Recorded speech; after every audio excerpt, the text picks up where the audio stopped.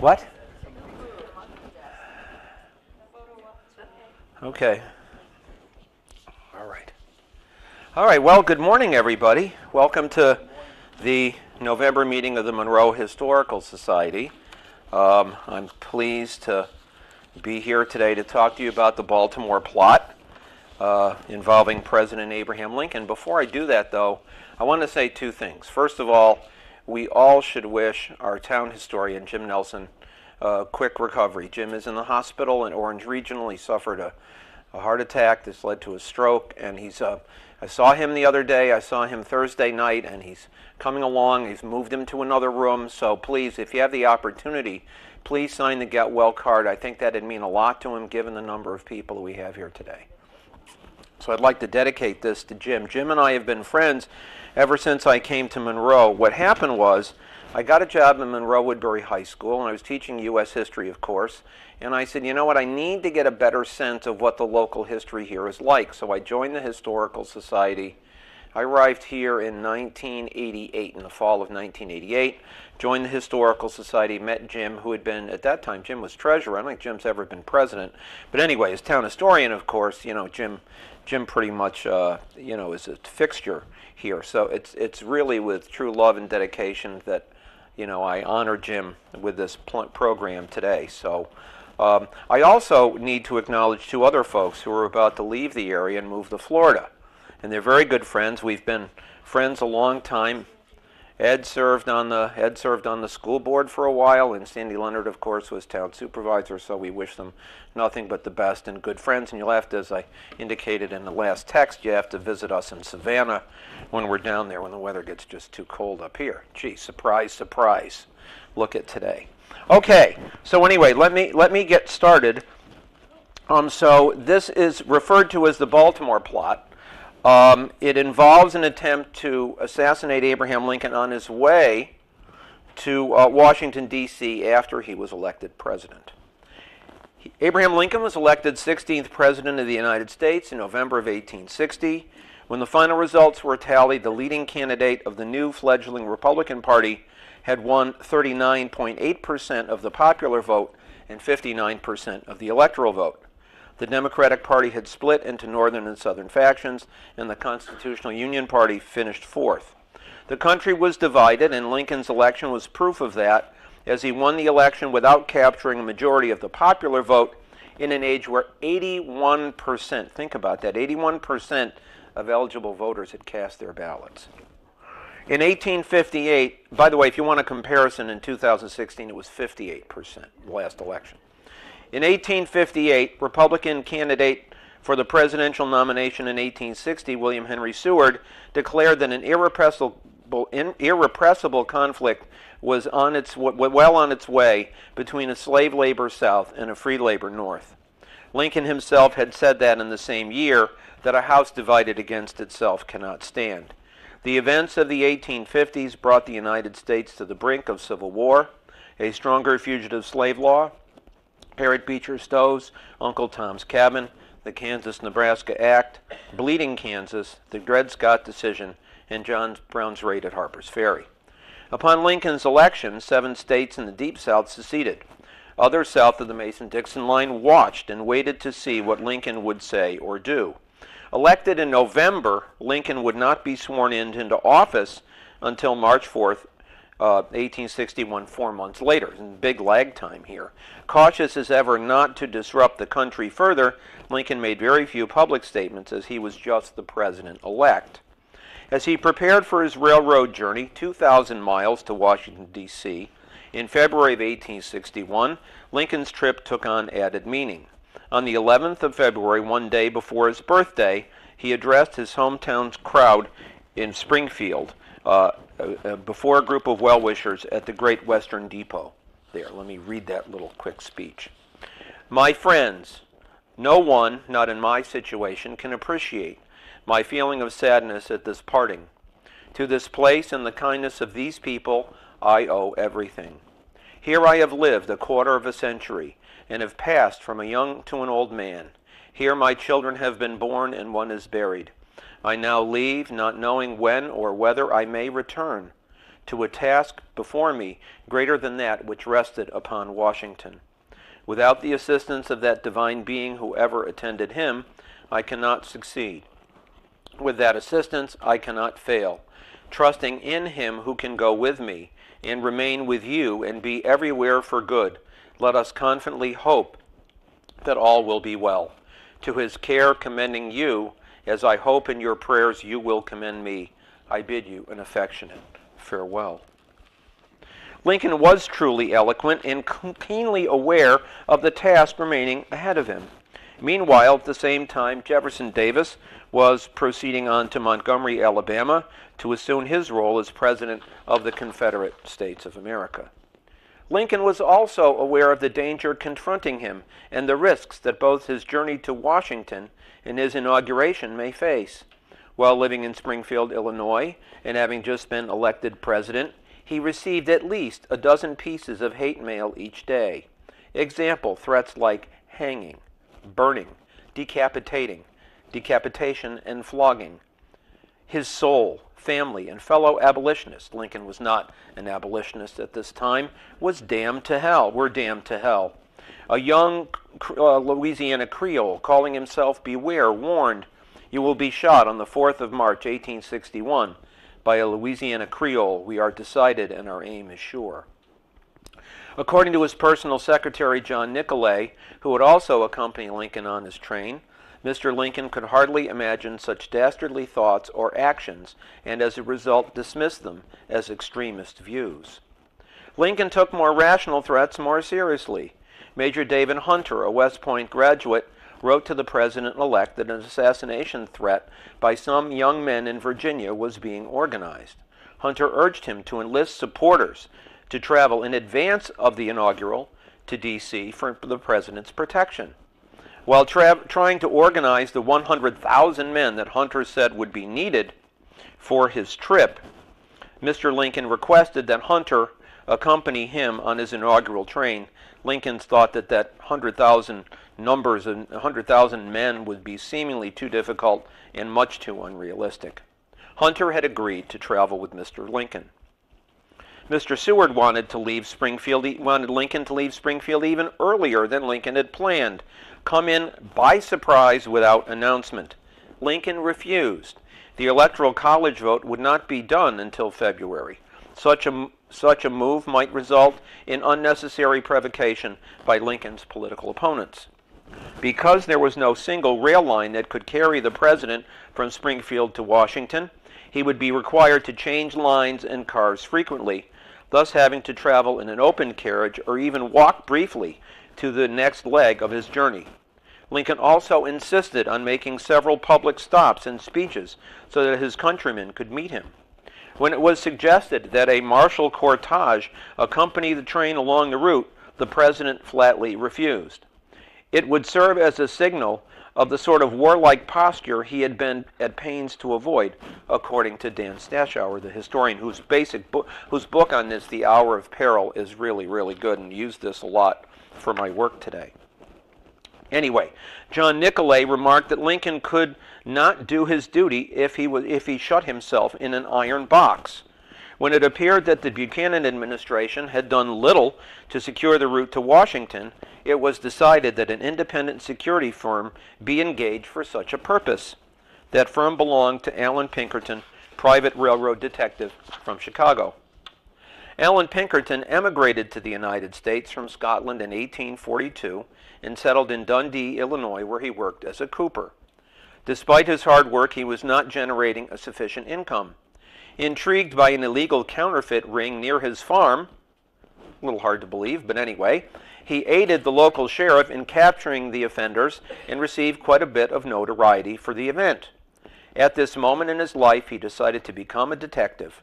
Upon being offered the job of deputy sheriff of Cook County, Pinkerton relocated to Chicago, where he later established his own detective agency in 1850. After building a staff of detectives, Pinkerton established branch offices all over the Midwest. His business expanded with the growth of railroads as trains became increasingly subject to thefts and robberies. As the nation moves closer to civil war, Pinkerton's abolitionist sympathies grew. As he traveled increasingly throughout the South on business, he became alarmed about the views found in the Southern press as it related to secession and possibilities of violence against the president-elect. One of the leading railroad executives in the East at that time of Lincoln's inaugural was Samuel Morse Felton, president of the Philadelphia, Wilmington, and Baltimore Railroad. As the date of the inauguration drew closer in January of 1861, Felton also became convinced of a conspiracy to prevent Lincoln's arrival in Washington. Ms. Dorothea Dix, the famous prison reformer, had visited Mr. Felton and alerted him to a Southern plot to topple the government of the United States. This plot would disrupt all train travel between Washington and the North. Felton communicated his conversation with Miss Dix to General Winfield Scott, now in charge of the U.S. Army in Washington, and also sent a letter to Allan Pinkerton asking for his assistance. Pinkerton arrived at Felton's office 2 days later. Much of Felton's railroad was located in Maryland, which surrounded Washington, D.C. on 3 sides.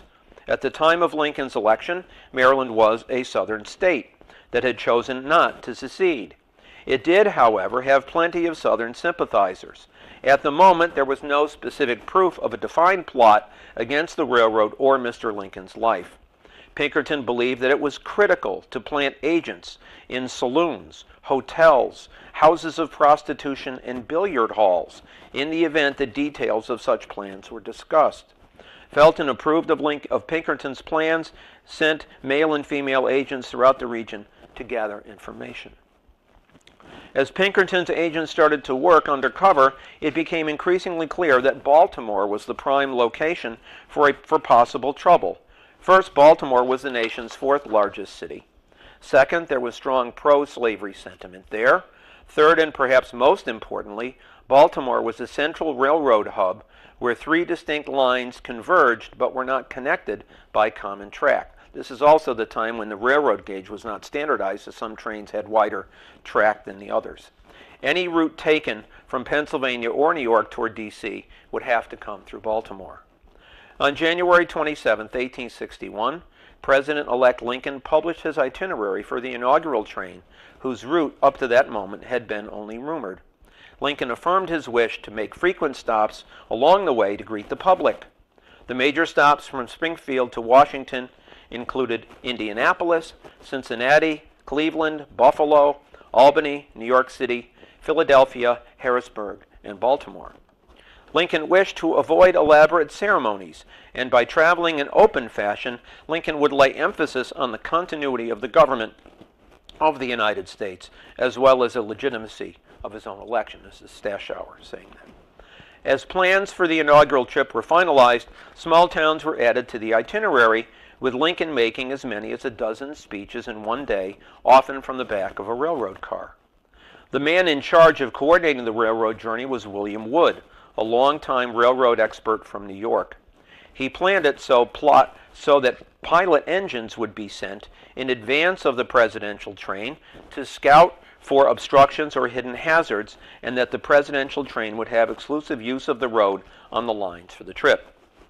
In charge of security for the trip was Elmer Ellsworth, Lincoln's young law clerk from Springfield.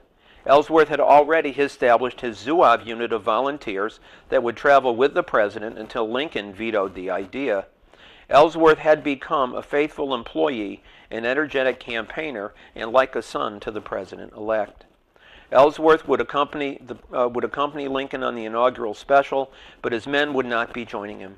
Other personal friends rounded out the complement of the men dedicated to Lincoln's safety.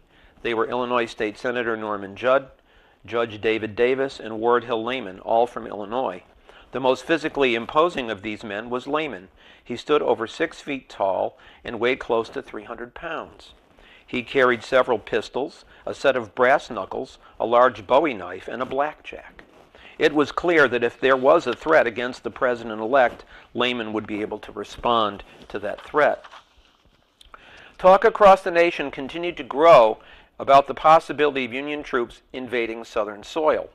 Southern sympathizers in Maryland were pushing that state toward secession in February, after Mr. Lincoln's train left Springfield. Allan Pinkerton now joined his agents there, posing as a stockbroker named Hutchinson. In Baltimore, he befriended a businessman named James Luckett. Luckett had been chosen to be a convention delegate that would decide Maryland's future as to either a Union or Confederate state. He preferred the latter. Pinkerton convinced Luckett that his views were the same and were alike regarding that topic and confirmed it with a gift of $25 for the cause. So there's a little bit of bait there. Pinkerton giving him money saying, "I'm with you." At this time, Luckett mentioned Lincoln's upcoming trip through Baltimore.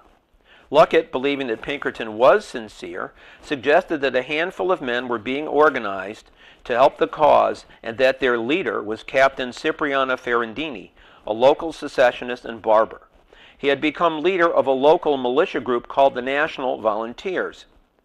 He vowed that Maryland militiamen would prevent Northern volunteers from passing through the state. Luckett also admitted that Lincoln would not be allowed to pass through Baltimore. Luckett said Ferrandini would kill him.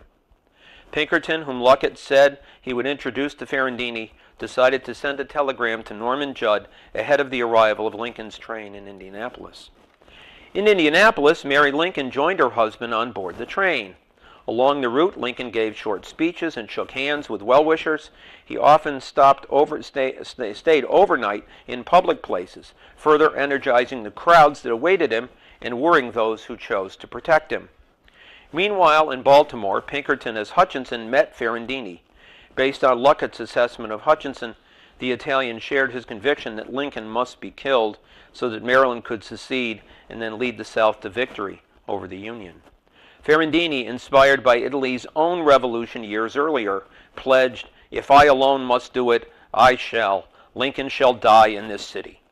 But before Pinkerton could gather details about a specific plan, two men approached their table, and the would-be assassin clammed up and left soon afterwards.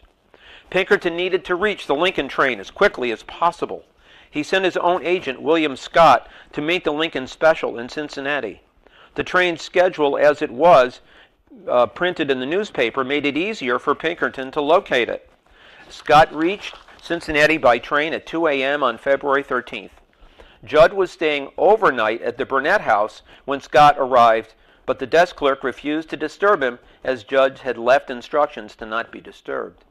When Scott delivered Pinkerton's letter the following morning, Judd became visibly shaken and disturbed by the threat to Lincoln's life. Pinkerton concluded by wishing to arrange a face-to-face meeting when possible. Judd promised to not share the letter's contents with anyone until Pinkerton could confirm the details with Judd and others in person.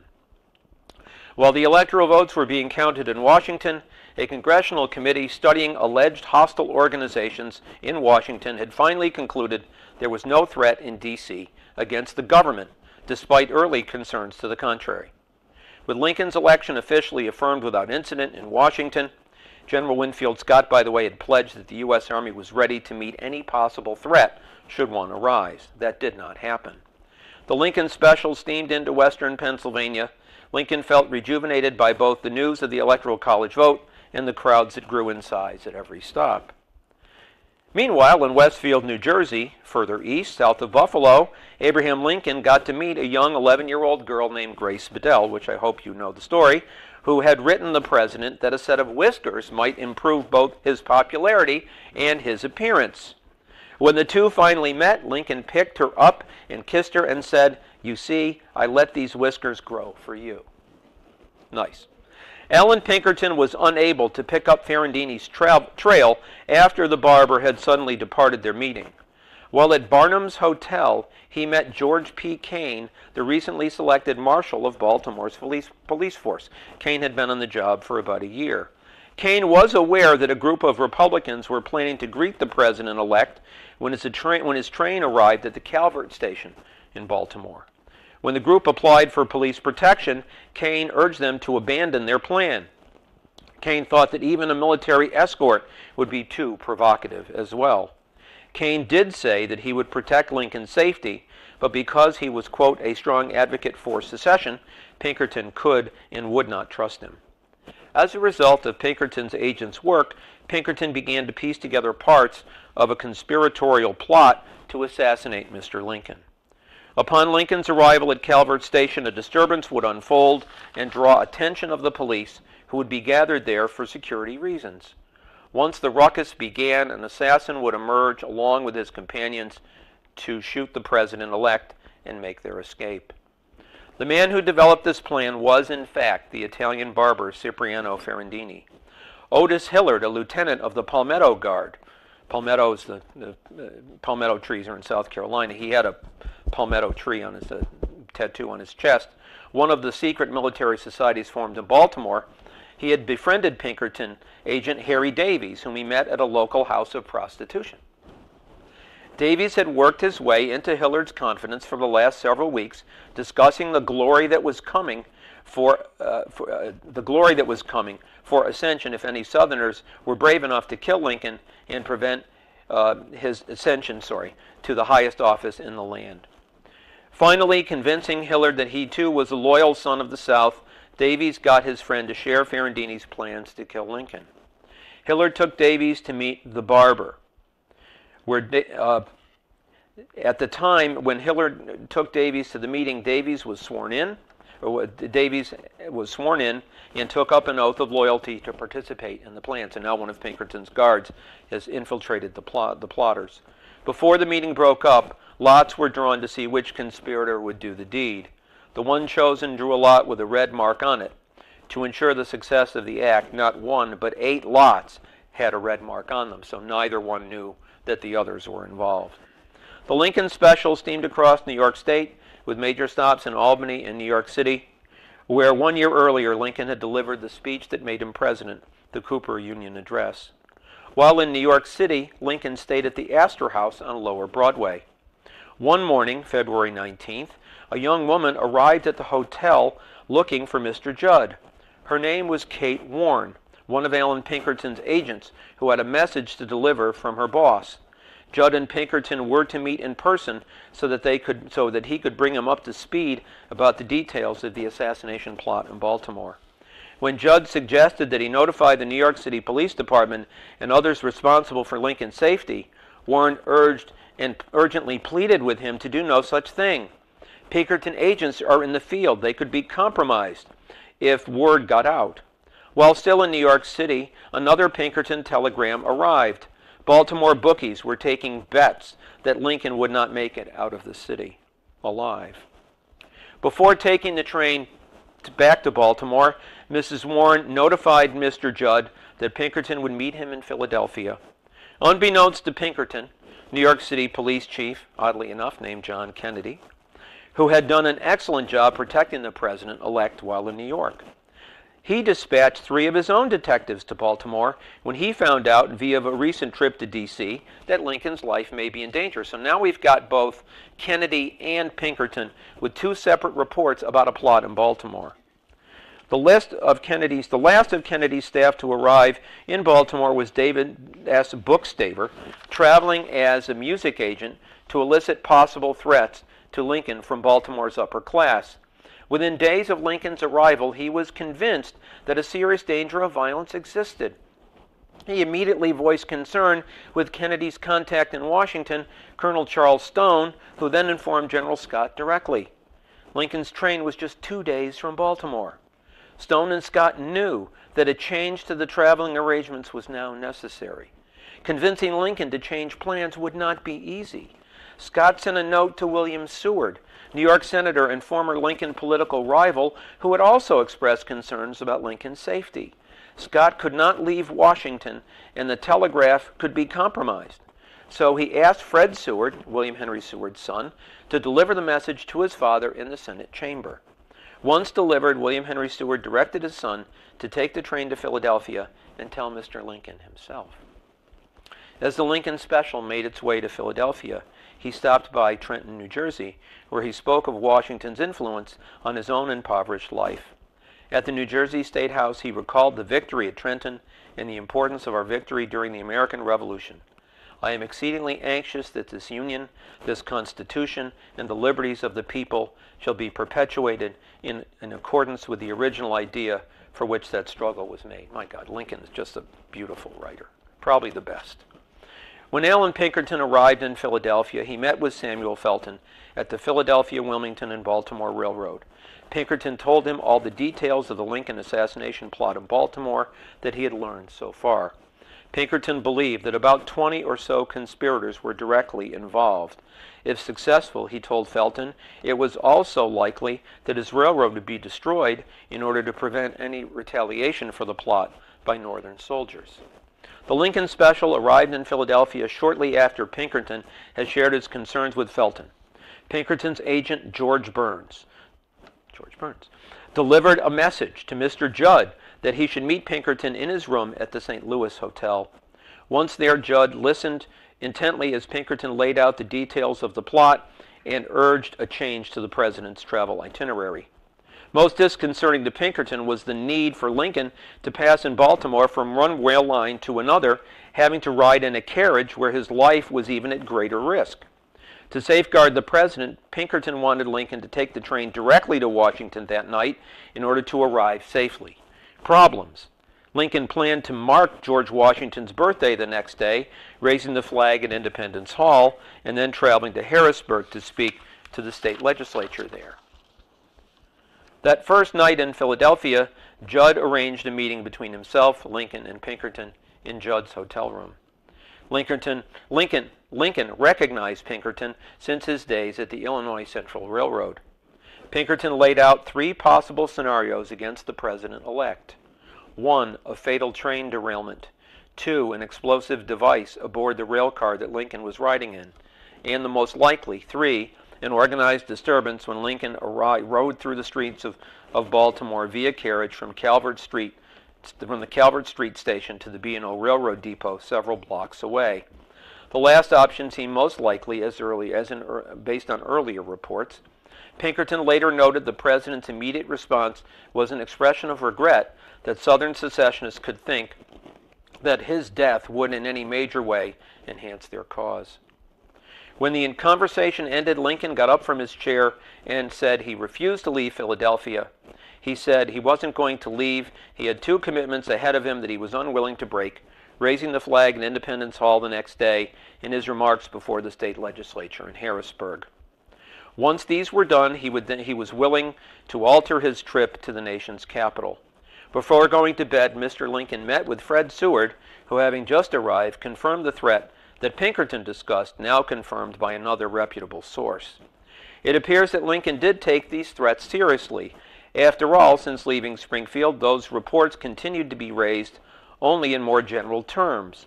To Pinkerton, Lincoln appeared calm and resolute in the face of such threats. Both men had a duty to perform, and both were aware of the risks.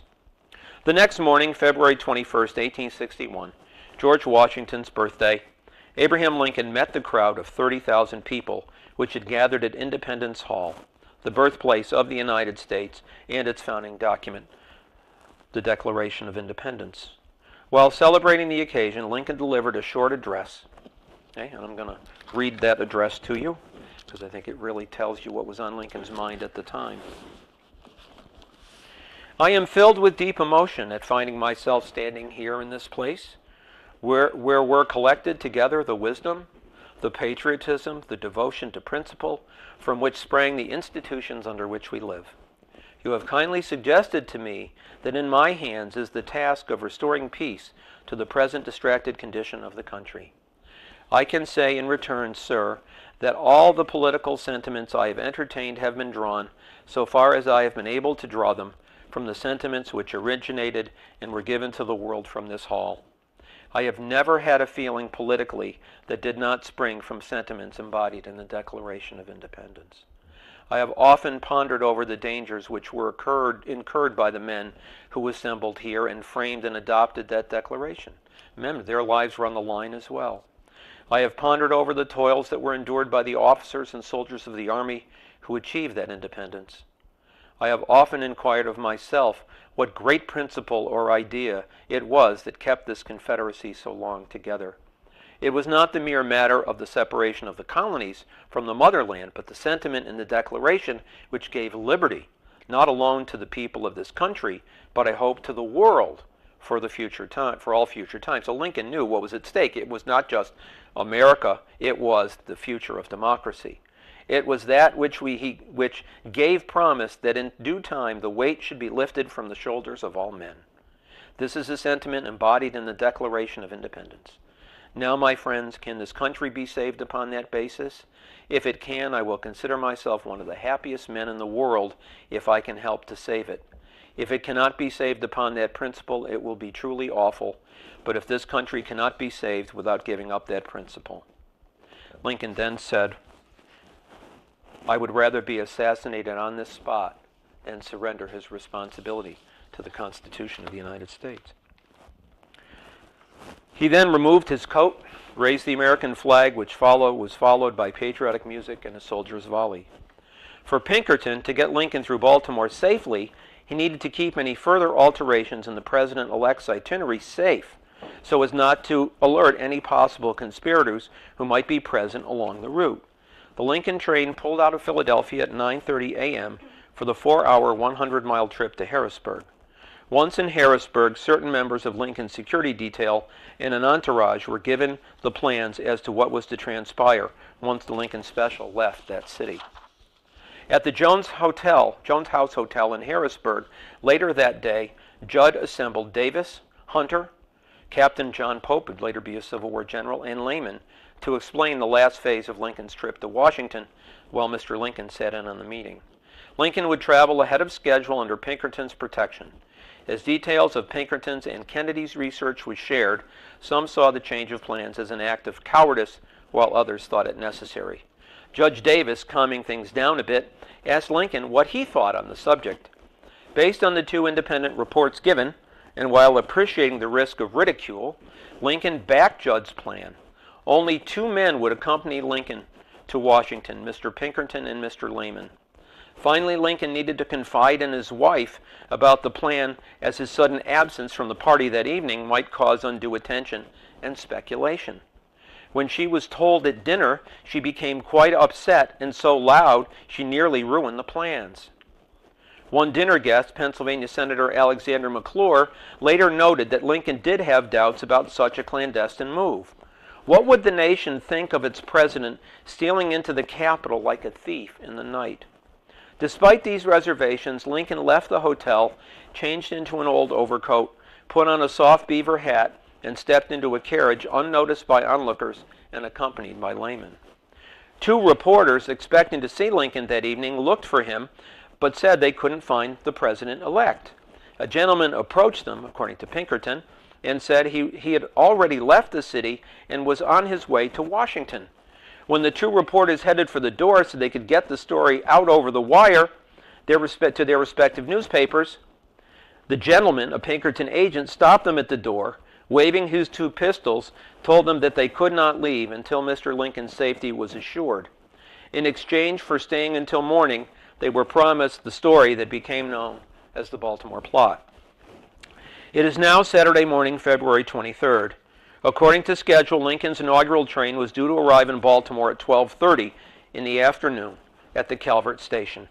10 to 15,000 people were waiting, along with members of the National Volunteers.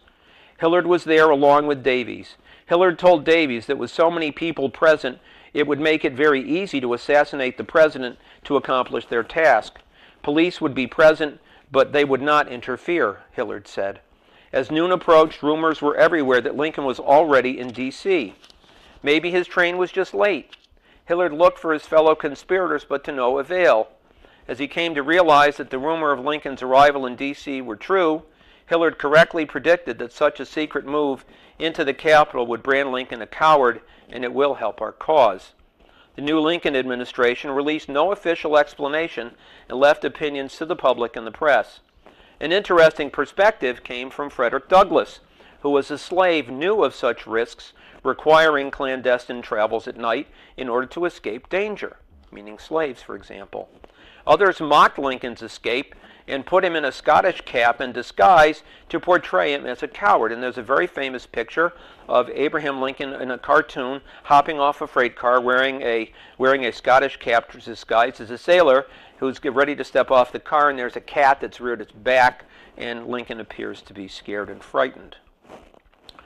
Southern newspapers claimed he exchanged his clothes for one of his wife's outfits and came through Baltimore wearing a dress. By the way, the Union press would get back near the end of the war when they would say that Jefferson Davis was disguised running away dressed as a woman. And so that wasn't true, but those stories were out there, of course. Odd that people use untruths to try to get people roused about their opponents. Anyway, either side. Finally, the Baltimore Sun lambasted the president for disrespecting the office that he would assume was such a stunt. According to historian Dan Stashower, whose book is the basis for the talk today, the act undid much of what Lincoln was trying to accomplish by speaking of openness, national unity, and building up public sentiment for the difficult days ahead, something the president would later attempt in his first inaugural address. And I think the other way to look at it was there was a plot. They did know about it. Moving Lincoln was protecting his safety, and that the fact that there was a plot is proof that Lincoln needed security and safety to be able to do this. But, of course, the debate is going to continue. Okay, so what happened to Lincoln's train, and how did he get to D.C.? Pinkerton, with Felton's assistant, held up a special train for a package that kept the train in the station in Philadelphia until the package arrived. This was a decoy. It contained nothing but worthless railroad reports. The actual route of the train had been changed, not Harrisburg to Baltimore, but Harrisburg to Philadelphia, where Lincoln would change trains to the Baltimore and Ohio Railroad that would pass from Philadelphia through Baltimore to D.C., going on a different route, avoiding conspirators. To avoid the attention of a special presidential car, Lincoln would have to ride an irregular passenger car at night in a sleeping compartment with curtains drawn. To prevent riders from filling up all the sleeping cars, Mrs. Warren bribed a conductor to keep one open for her invalid brother. That happened to be the president. All telegraph wires were cut between Harrisburg and Baltimore to keep Lincoln's travel plans secret. Few stops were made. Trains were pushed to the limit. Little comfort was available for Lincoln in his travel at this time, and little food available for those who rode with him. Lincoln's train for Philadelphia actually arrived early, so Lincoln traveled in a closed carriage with Pinkerton and Lamon until the train could leave for Baltimore. They kind of rode around the city, and of course Pinkerton was very nervous about this. When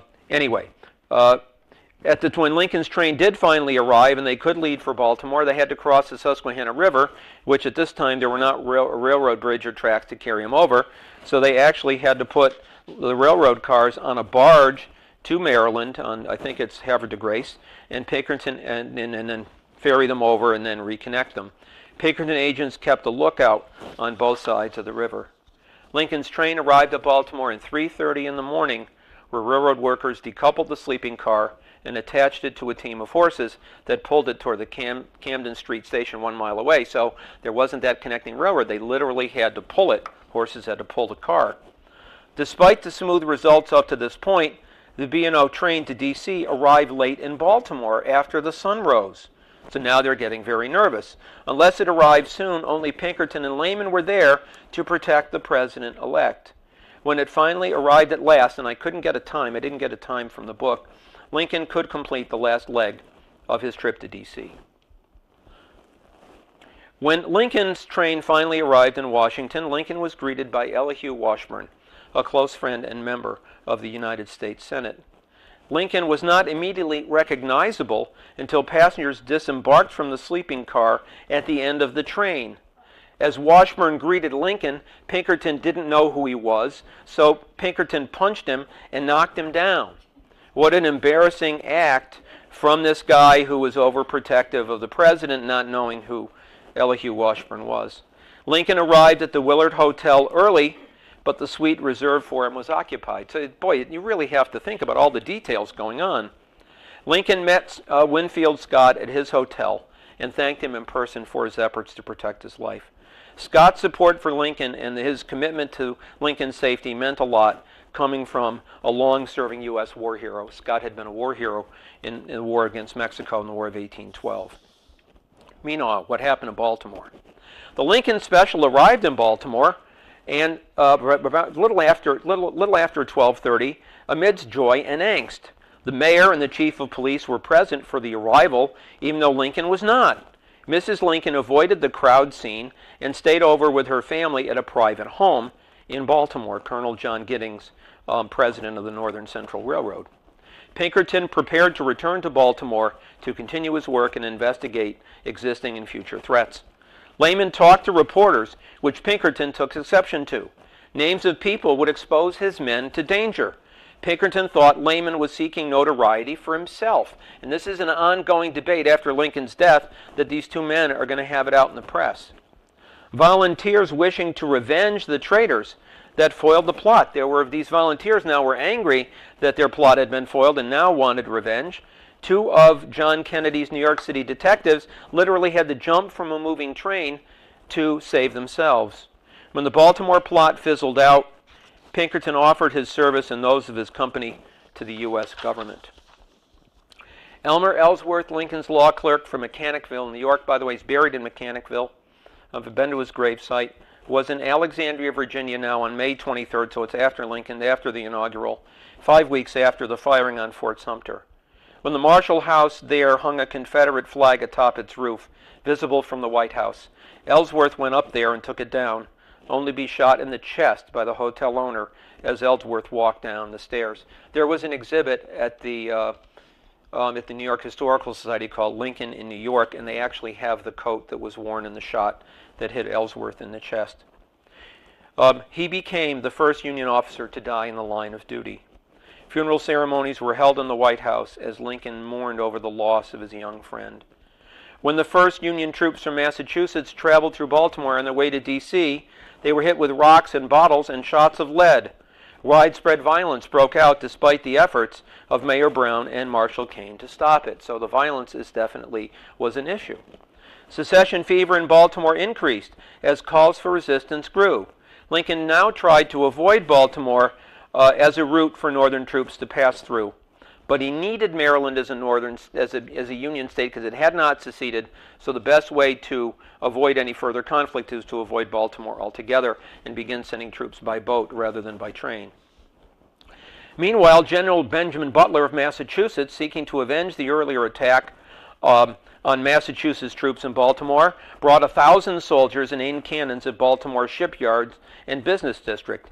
He then quickly declared martial law and kept the peace.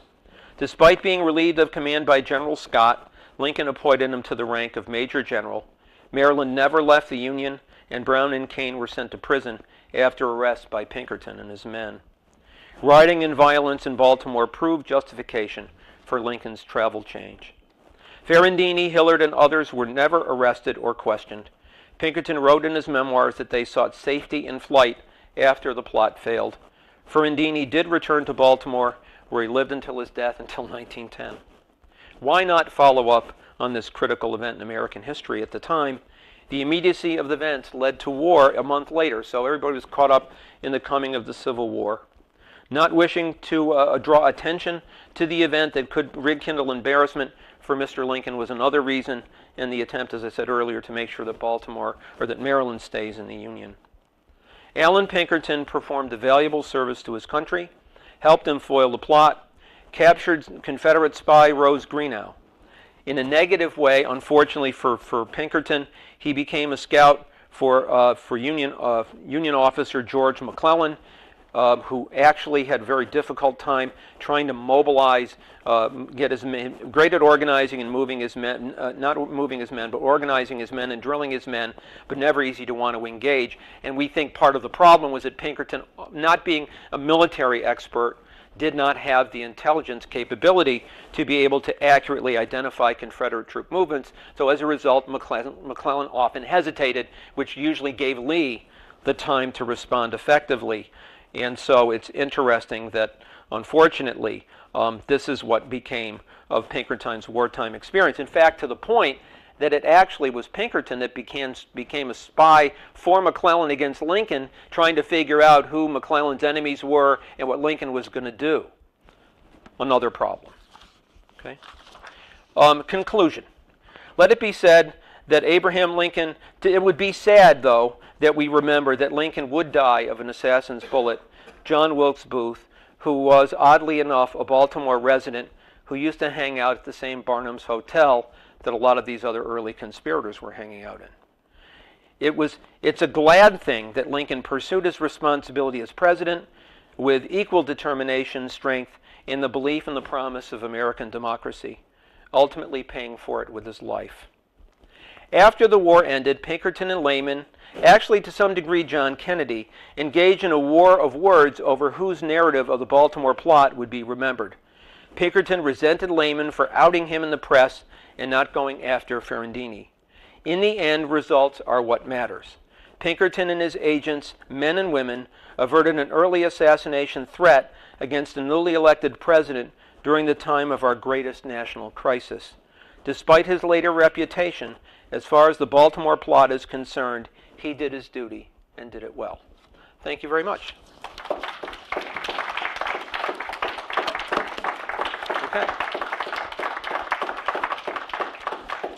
I can entertain any questions or comments to be made. Greta.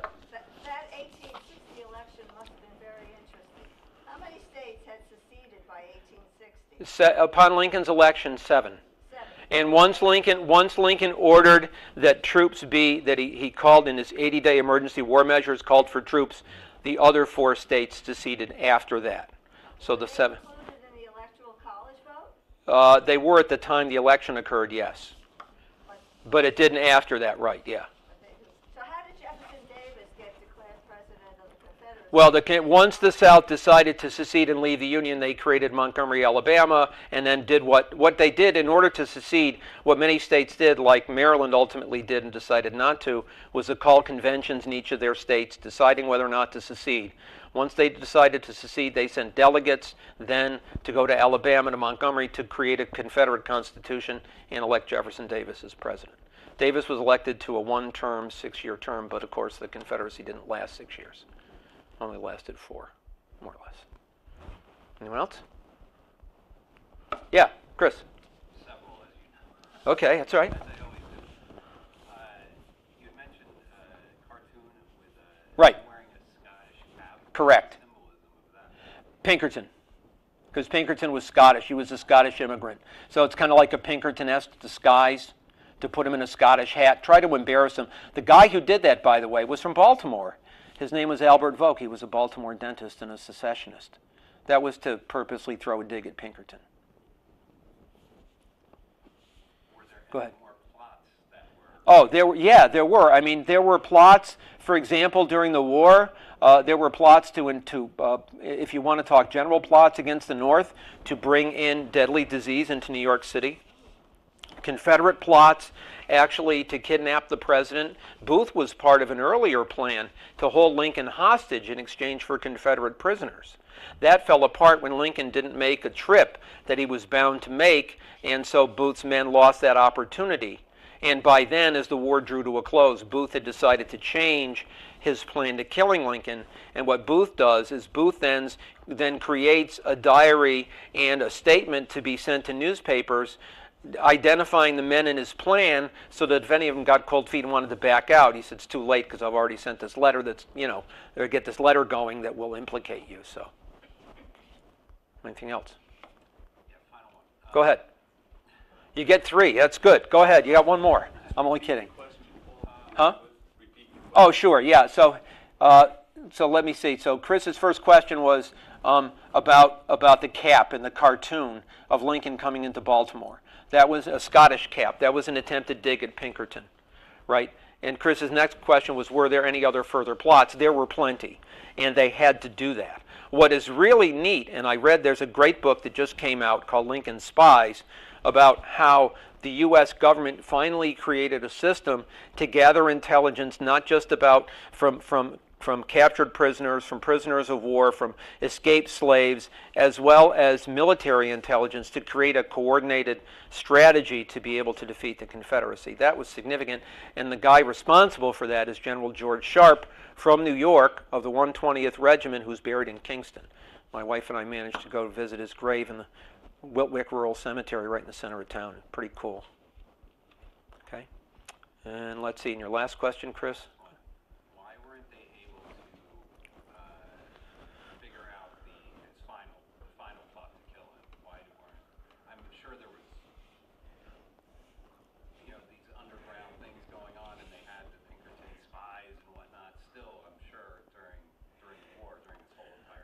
Right, yeah. Why wasn't that uncovered, or was it, and they just didn't give it? Yeah, so the question was, why didn't the spies or the intelligence operation within the Union Army and within Lincoln's administration finally decide that Booth was a threat and capture him? I think a lot of it, unfortunately, had to do with opportunity. I mean, for example, John Wilkes Booth was an actor. Lincoln saw his brother, loved his brother was split. The Booth family, by the way. His brother was a devout Unionist, and John Wilkes Booth was a Confederate. But John Wilkes Booth, when the notice of Lincoln's attending the play at Ford's Theater, was a perfect opportunity for Booth, because Booth worked at the theater, had acted in the theater. Nobody doubted his presence in the theater, because of given his reputation as an actor. And so you also have the fact that when John Parker was appointed to guard the president, that Parker had actually left. We think he may have left his seat to either go get a drink or go watch the play, giving Booth the opportunity, because Booth had gone to the theater that day and carved a hole in the door to watch, to be able to do that. And Lincoln himself, essentially, in many ways, did not want really too much security around him, because he said, I can't live in fear, number one, and number two, if somebody really wants to kill me, it's going to happen anyway. He really believed that. There's a fatalistic attitude that Lincoln carried. It's just so tragic, though, that it happened the way it was. So, Arlene. Who had a better spy network? Okay. Well, the question is, who had a better spy network, North or South? Definitely the North. That didn't mean the South didn't. First of all, Robert E. Lee was a guy who really wanted to really work on strategy and really wasn't as concerned about gathering intelligence, because he was an Army guy, and Army guys travel on the advice of their officers. And so for having men like Stonewall Jackson, and George Pickett out there leading cavalry units, he always felt as though the importance of his military information was always the best.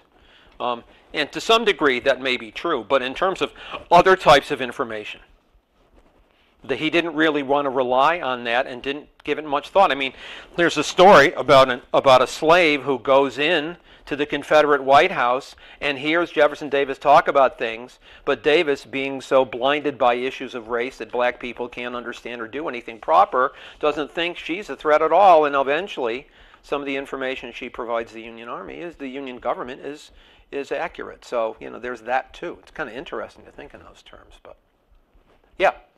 There was no Secret Service at the time. How was the president protected, and how much emphasis did they place on that? Okay, well, the question was, there wasn't any Secret Service. How did they, consider protection as an issue? Well, you're right, there wasn't, and it's something that's going to evolve during the war. And part of it has to do with General Sharp, as I mentioned, and the willingness of other people within the Army to protect the president. I mean, there are times where Lincoln will go out on his own, and people have to hurry to kind of get to him. At one point, he's inspecting troops, and he almost gets his hat is shot off. So he's got to be real careful. So it's not really until, so it begins with, I think it really begins with Pinkerton's early stages. It's a private outfit that eventually does it in the beginning, and eventually it shifts over to the Army with men like George Sharp and others gathering information, and eventually it's something that's going to evolve. And of course then later on you have Garfield and McKinley, who are shot also. So, it's tough because you have a democracy where a president needs access to the people, and you also have clear threats that have to be challenged. So there was an attempt, at least by the Union Army, to try to protect him whenever possible. I mean, but if you think, I think about this as the defining moment in terms of Booth, right? It's April 11th, 1865, and Lincoln appears at the second floor balcony of the White House, and he's giving a speech. He doesn't normally give impromptu speeches, but he's talking about the end of the war and possible hope and help for African Americans. And he discusses the possibility of voting, them voting in limited numbers. John Wilkes Booth hears this and says that means citizenship. And he uses the N-word and then citizenship, and he said that's the last speech he'll ever give. So in some ways, Lincoln stuck to what he was saying, believed in what he said, and paid for it with his life. which, democracy is precarious, and you need people willing to stand up in order to protect and preserve it, and problems of violence will always be a threat. And we see that. We can see that now. Hopefully not, but anywhere. Yeah. You had mentioned Ellsworth. Right. The Zoev, Yes. soldier. Can you just briefly discuss what the Zoev? Okay, yeah, the Zouaves were, the question was, what was the Zouave unit? Zouaves were modeled after French soldiers fighting in Africa. And essentially what they had is they had a fez. They had a fez as a hat, and they had bloomers on for like pants and shorter jackets, and they thought they were really stylish. So like a lot of people at the time, if your uniform looked good, people thought you were something special. So Ellsworth created the Zouave unit that ultimately will be followed and picked up by other units. That basically, infantrymen who were dressed in different uniforms looking like French soldiers. Anything else? Yes, Chris. Number 4. Okay. He hit the bonus. Yes, go ahead. Okay, it seems like with Lincoln that with the assassination and all the plots, they realized that the presidency was a high-value target from that point on. Right. Was there anything, plots or whatnot, before Lincoln with any other presidents that rose to that level? Okay, so the question was, were there any threats against the life of the president before that? Well, how are we supposed to know unless they come forward? I don't know. I'm trying to think. I don't recall anything immediate, other than perhaps, George Washington becoming a target for the British, given the nature of, of his position. But I personally can't recall. I mean, there were rumors that Zachary Taylor was poisoned, right? That was a rumor, right, that Zachary Taylor had died suddenly. My understanding of Zachary Taylor is that it was a July 4th celebration. They were offering, I think, I don't know if there's some people who said strawberries and cucumbers and ice cream. Kind of the milk had gotten sour by sitting out, and he may have developed a stomach infection.